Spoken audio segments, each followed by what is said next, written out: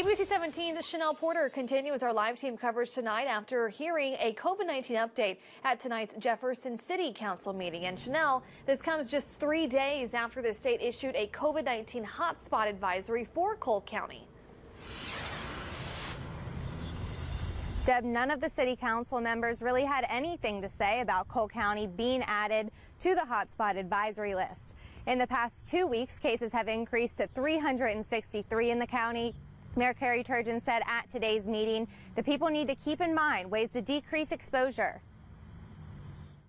When determining where the next hotspot will be, the state looks at data on case rates increasing and local insight on potential transmission. Chesney Schulte with the Cole County Health Department told me more about the upward trends. Certainly started to notice an increase in cases back at the last week of June, and then all through the month of July, those numbers were pretty consistent, reporting anywhere from 10 to almost 70 positive cases on any given day. Out of just above 9,300 cases in the county since the start of the pandemic, 284 of them have been breakthrough infections involving vaccinated individuals. Mayor Carrie Turgeon said it's not unexpected to have some of these breakthroughs. The purpose of the current COVID-19 vaccines is to decrease the severity of the symptoms and decrease the risk of hospitalization. One goal for the hotspot advisory is to help people overcome hesitancy and get vaccinated. Schulte said there are efforts to get case numbers trending back downward. A lot of the push is going to be, where is testing available? Where is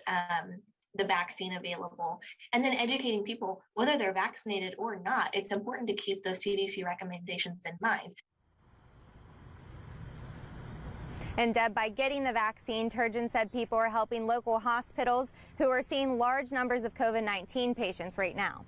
As of this morning, Capital Regional had 27 COVID patients and St. Mary's had 15.